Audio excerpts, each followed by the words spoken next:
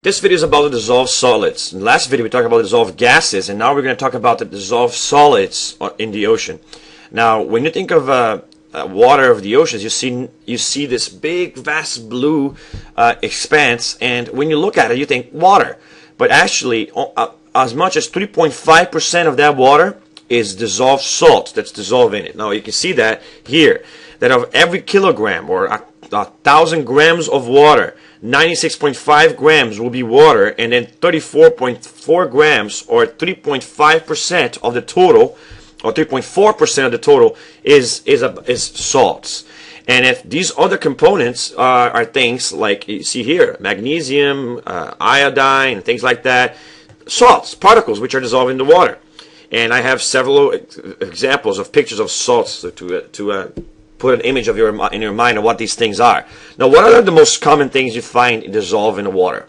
Well, you will find chlorine, because of the table salt is so common, and you also find a lot of sodium because it's the other component for table salt. But notice there is more chlorine than sodium, so there's a lot of free chlorine just sitting in the water as well. But you find a lot of chlorine, a lot of sodium. You also find a lot of sulfur, a lot of magnesium, and a lot of calcium, and a lot of potassium as well in the oceans. And so these chemicals are going to be present in the water in the higher percentages. Now, there's also some trace elements. Now, trace elements are minerals which are in the oceans at small amounts, but they're still significant if you consider how big the oceans are. So there is actually a lot of gold in the ocean water, a lot of zinc, a lot of phosphorus. And however, these things will mostly be trapped in things like nodules. We talked about that in the previous chapter. And when they're not trapped into nodules, they're very hard to find. You would have to basically go through gallons and gallons and gallons of water, like a swimming pool of water, to find 1 gram of gold in it. And that's why it's not very affordable to actually mine the oceans for these particles, unless you were to find a lot of nodules full of these trace elements in the bottom of the ocean and somehow get them. And people have explored things like that, sending some sort of machine to collect nodules from the bottom of the ocean and kind of get the minerals out of it. But either way, it's very expensive to find it. But I want you to understand that there's a lot of stuff dissolved in the water, and you have to know the order of the abundance, which is chlorine, sodium, sulfur or sulfates, magnesium, calcium, and then potassium. All right, and that's basically the order of the elements, abundant elements. And then you have to know some of the trace elements such as gold, zinc, and phosphorus. Now, where are all these solids coming from? When we talked about last chapter, we talked about sedimentation and where the sediments came from. It's the same thing. Most of these solids are coming from volcanic eruptions. In other words, volcanoes put out a lot of salts. Also, erosion or weathering of rocks, which creates sedimentation, and also from life. When life dies and decomposes, you get these salts. And so rivers will put salts into the ocean, volcanic eruptions, and will put ash and salts into the ocean. Erosion and weathering will put salts into the ocean, and life forms also add salts into the ocean. But the major, just like sedimentation, the major source for salts in the oceans are the erosion and deposition from rivers. Which brings us to the idea of the water cycle and what it has to do with the oceans. Remember that when water evaporates, for the most part, only water is actually leaving the oceans, which means that, you see that here in the bottom, only the water is actually leaving the oceans and going to the air, which means the clouds are, for the most part, distilled water. It does have some condensation nuclei and salts which are picked up by wind out of the oceans, but the majority of the clouds are made of water, pure water. And the salinity of clouds is very, very low, less than 0.1%. So it's very, very low. Although there needs to be some salt there, it's very little salt. Now, when there actually rains, what will happen is it will hit the continents and will pick up the salts from the continents, and it will erode the rock. Chemical erosion will take place too, and the same thing is happening to waves over here. And by the way, you see the volcano here, which also adds salts both to the air and directly to the water. Now, either way, when that runoff hits the surface of the water, it picks up dirt and salts, and then eventually they will go back into the lakes or oceans, carrying with it the salts. which means that every time one water cycle completes, more salts hits the water, and then less water will be here because the evaporation is taking place. So that because the water leaves without the salts and then come back with a lot of salt, over time the oceans have gotten saltier. All right, and that puts in perspective why the oceans are salty. So you see the same picture here again in the screen. But if you think about it, if you were to compare fresh water with salt water, why are rivers fresh water and why are oceans saltier? Well, rivers actually have as much as 1% salt. So the rivers do have salt in it, but they have much less salt because they're constantly being bombarded by new fresh water from melting glaciers or from falling rain. While the oceans are bombarded by water which is already carrying a lot of salts. And remember that water is constantly leaving the oceans, leaving the salt behind. And so that's why rivers will be fresher than the salt water in the oceans will be, both because the oceans are constantly losing water and leaving the salt behind, and because the rivers are constantly being hit by a constant influx of new fresh water.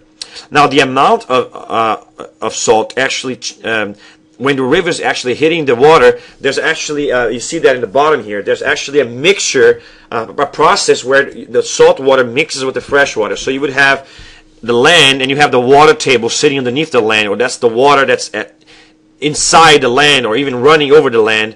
That water will be mostly fresh, like we talk about, less than 1%, but in somewhere in between, the salt water and the fresh water will start to mix up, and we call it brackish water.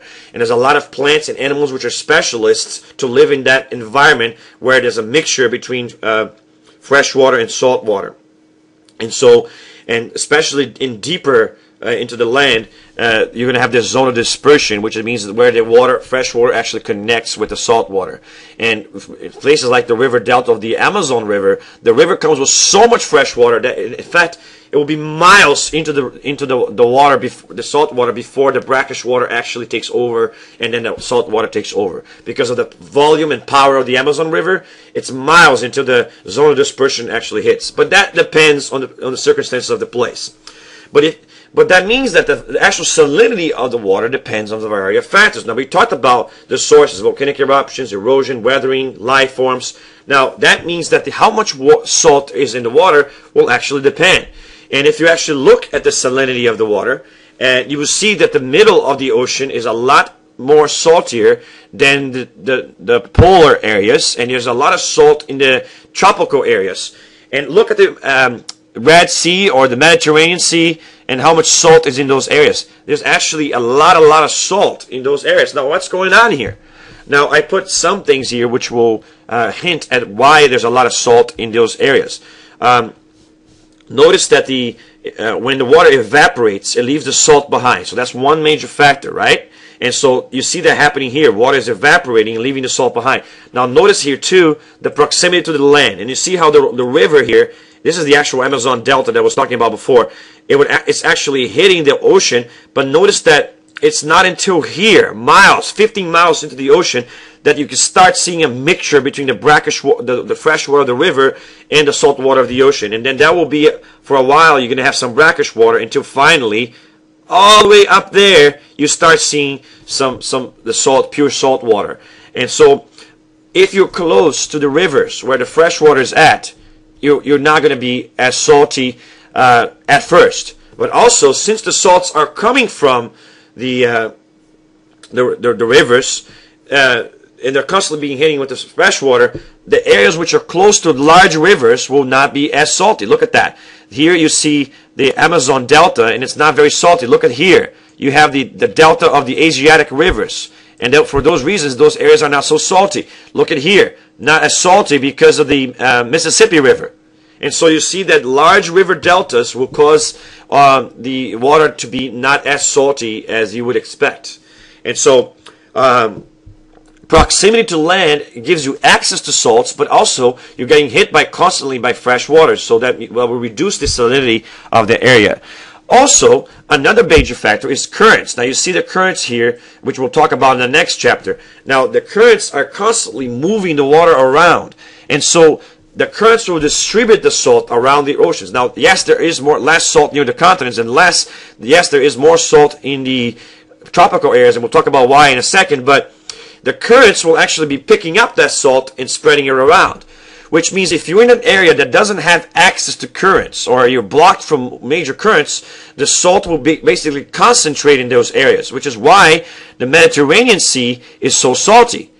Right? Because look at that. The Mediterranean Sea is basically blocked. Over here there's an isthmus. The Rock of Gibraltar is basically almost closing the Mediterranean Sea to the Atlantic Sea, which blocks the amount of the circulation of water from entering and leaving the Mediterranean, which actually makes the Mediterranean one of the saltiest areas of the world. Another reason why the Mediterranean is so salty is because it's in the area that is receiving the most sunlight. Now look at that here at the bottom, the surface temperature, and you see that the bottom, the middle of the world, the tropics, receive more heat, and so they're hotter. Now what that means is that there's going to be more evaporation. And since you're going to have a lot of evaporation taking place, this evaporation will actually take away, like we talked about before, the water from the oceans, which will increase the salinity of that water. So water near the tropic areas is saltier because of greater amount of evaporation. Now, one thing that this actually doesn't show you is that when water freezes, it also loses a little salt. So let's say if you have water here, and you have all these little salt particles dissolve in the water. If this water were to freeze, that means the top of the water becomes a solid block of ice. Alright? This ice will not have, but now you have less water to dissolve this salt over here, which means the salinity of the water underneath the ice just went up. Now, that means that the poles should see an increase in salinity as well because of the freezing that's happening at the poles, especially during the winter. Which means during the winter, water in the poles is actually saltier than during the summer because there's more freezing taking place. However, that freezing will never beat the amount of evaporation that's happening at the poles. Sorry, at the tropics. You can't even compare. A lot more evaporation is happening at the tropics than there's freezing happening at the poles. And therefore, the water in the tropics is way more salty than the water in the poles. Now, what that means is that the salinity here, it will be very high. Now, remember, currents will constantly be distributing the salinity around the oceans and distributing that salinity around. And so that means that even the poles and the zones will also receive a large amount of water. Now, why is the Atlantic more salty than the Pacific is?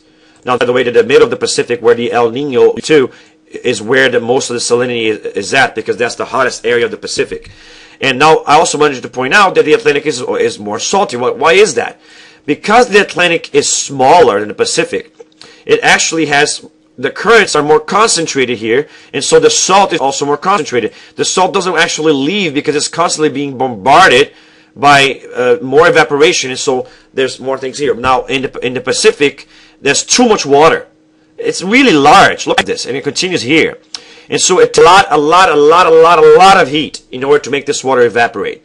We've talked about this when we talk about the oceans as controllers of the temperature of the world. It takes a lot of heat to make water evaporate. The same way the oceans actually control the temperature by having dissolved gases, which are greenhouse gases like carbon dioxide, methane gas, and water.